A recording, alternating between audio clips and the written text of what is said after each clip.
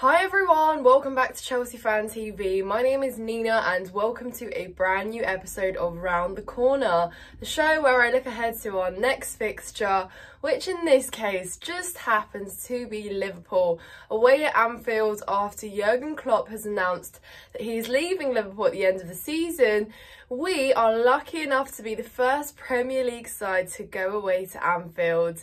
Yes, it's safe to say it's going to be intimidating. It's not going to be an easy game because from here on, every game is going to be like the last dance for Liverpool, and they're going to want to basically give everything to give them the maximum amount of chance to win, whatever trophy they can. Could be multiple even, it really depends, but unfortunately, it's just what we have to do. They've got so much at stake as well, considering, they're going to want to have breathing room at the top. They're currently with a game in hand at the top of the league, but they've also got Arsenal coming up this weekend, so they're going to look at this week and say it's a must win, and they're not going to want Chelsea to be the first team that hinders that possibility.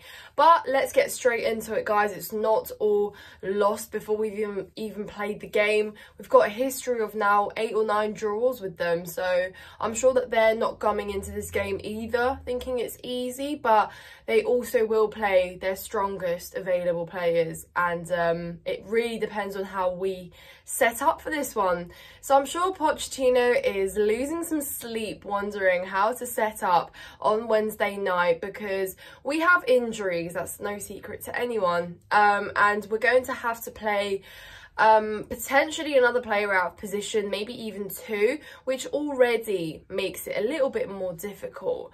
But in no means I think it's going to be an easy game. I think if we can score first, which is near to impossible at Anfield, but it's not impossible. If we can score first, I genuinely think we can get something out of that game. And when I say something, maybe a draw.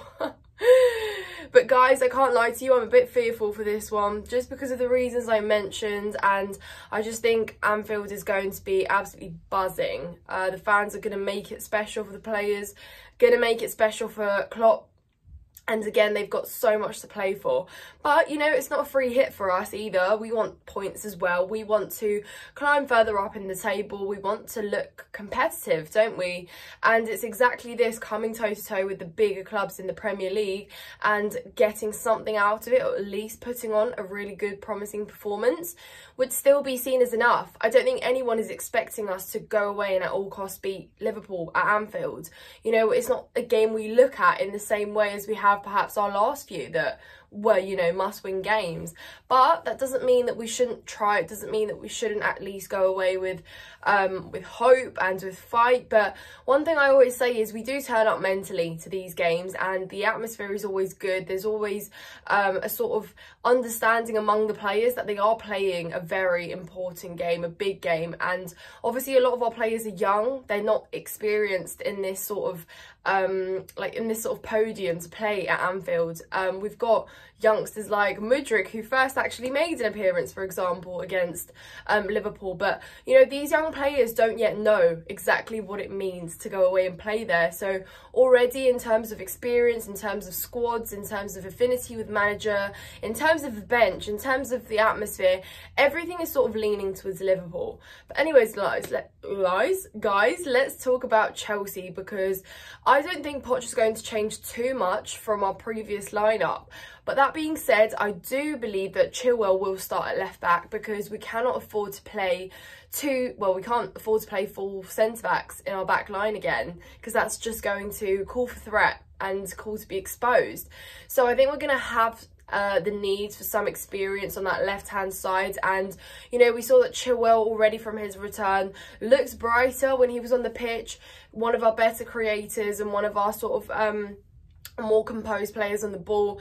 He's got experience. It's needed now more than ever, so I think he's going to start. Hopefully that's not going to be a worry or a concern in terms of his fitness. I think he should now be available to start. Obviously we did spare him from starting in our last game, so hopefully that's you know, Pochettino thinking 2 steps ahead there with that one, because this one we're going to need Chile.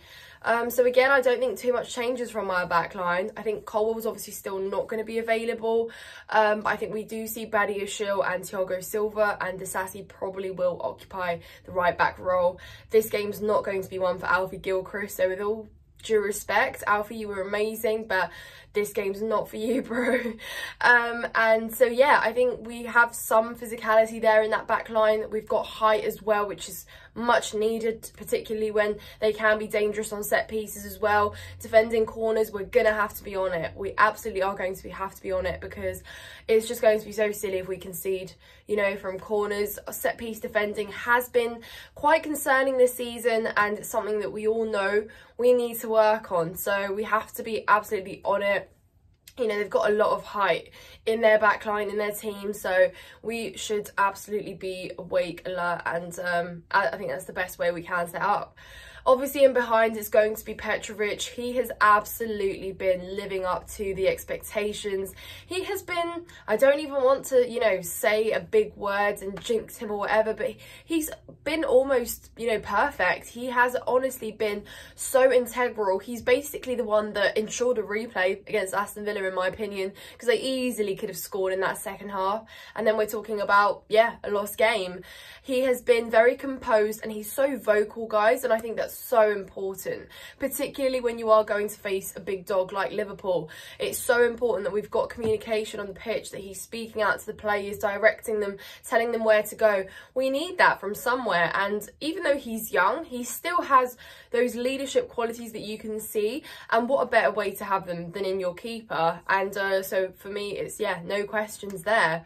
Obviously Sanchez already played against Liverpool. It was actually his first game in a Chelsea shirt. It was against Liverpool on the first day of the season, so we've already seen him in that role. Yeah, I want to see Petrovic, because I think this game is going to be the game where we see him be tested at the most. You know, so far we've played against opposition that, yeah, we have seen some brilliant saves, but we're talking about a Liverpool side that will be getting shots off on Wednesday night, so he will be tested, and that's how we will see yeah, exactly what he is. And I literally said that, you know, even though I favour Petrovic more than Sanchez, I still want to give Petrovic the opportunity to play the reverse fixtures of all the, you know, the Arsenals, the Tottenhams, the Liverpools that Sanchez got to play, so that we can really sort of then compare the two, judge them and say, look, well, they've both now played against stronger opposition. This one does better. And then we can potentially have our final solidity of, we've got a #1 keeper. So hopefully that continues. Long may it continue with Petrovic. But yeah, for me, absolutely starting in goal. And I know a lot of you Chelsea fans would agree with me, but if you disagree, let me know in the comments down below. I'll be intrigued to hear. Nothing changes in midfield. Enzo and Caicedo will be starting. Caicedo, obviously, he's always been under scrutiny, hasn't he? And I mean, so has Enzo, but you know, the whole narrative surrounding the fight for Caicedo back in summer between Liverpool and between Chelsea is also going to add to the mix. It'll be interesting to see how he copes in that midfield. I think he's going to have a lot of pressure. He's going to need to be quicker on the turns as well. Sometimes he is a little bit pushed off the ball too easily, so I think he's going to need a lot of sort of presence and physicality in that midfield. Same goes for Enzo as well, but I want to see his range of passes. I want to see him helping us really use our space, which we always say we work better with. You know, they're going to give us space and they don't want to sit back at us, so we're going to have that space, and we'll need someone like Enzo to utilise it and honestly like just pin passes wherever he can. And obviously Conor Gallagher is going to start because, I mean, he was rested in our cup game. Obviously he played against Villa, was split again with some fans being impressed, others not. He is also in talks about apparently still potentially leaving the door before the transfer window closes in a couple of days, which is bizarre to think. I don't know how realistic that is on a logistic level as well, but we will see. I mean, I personally don't believe he will leave, but if he's not in and around the squad tomorrow, then that could be maybe a big point tomorrow, Wednesday night. It could be a big pointer. It is tomorrow, it's Tuesday, what am I on about?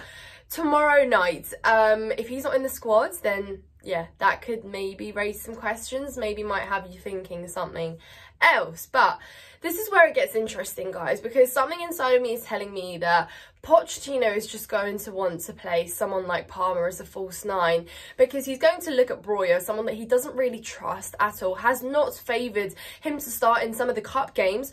Why on earth would he start him against Liverpool? You know, when you've got players like Van Dijk and Konate up that he's got to deal with and overcome. Why? It doesn't really make sense. If he doesn't trust him, I don't think he starts, guys. And some will say it's ridiculous. At least we have an out-and-out number 9. At least just play him there, because, again, you're just reducing your chances. Palmer doesn't thrive as a false 9. We could say and argue that some of his worst games have been when he's played as a false 9. And he's not had many bad games, but, I mean, it's surely no coincidence that, you know, he does have a bad game when he is a false 9. So that's going to be a question for Pochettino to really actually proper think through, because I personally don't want to see Palmer there. It's wasted potential, it's wasted creativity as well, and you can see that he overthinks his time on the ball a lot more. We need him to be lethal with that final shot, just firing it away when he's got the space, just, you know, letting a shot off. That is going to be crucial against the Liverpool side, so I don't want to see him there. I do think, however, though, Pochettino is going to start, but no, that being said, I don't think he will. I don't think he will, guys. I like to think, because I'll tell you why. Because if he does play Palmer as a false 9, obviously we know Sterling will start, and that leaves someone like Noni Madueke or Mudryk playing. And as much as Madueke has been, you know, living up to what he has been given to do, he also can be argued didn't finish his chances against Aston Villa, or perhaps should have, you know, maybe scored a goal, and looked a little bit raw on the ball, looked a bit like he was over dribbling, overthinking his time on the ball too much. Maybe could be a cause for concern, because you don't want that sort of lack of confidence against Liverpool on Wednesday. You know, we need as much reassurance and confidence in our players as we can. And with Mudryk, I think the same point stands. He looked like a lost puppy, bless him, in our last couple games. I mean, I know he was only brought on as a sub in our last game, but, you know, he did play against Borough and he just did look very lost, didn't he?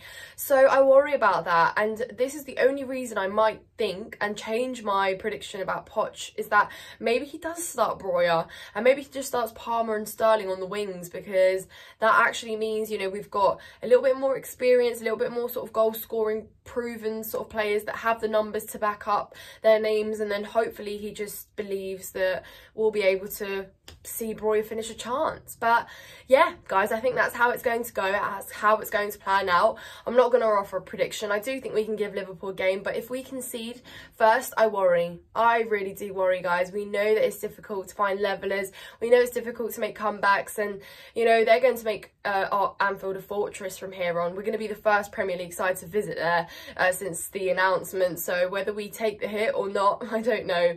But let me know your thoughts in the comments down below, guys. Make sure you're subscribed to Chelsea Fan TV. Also check out my personal channel, Nina's Chelsea Corner, linked in the description.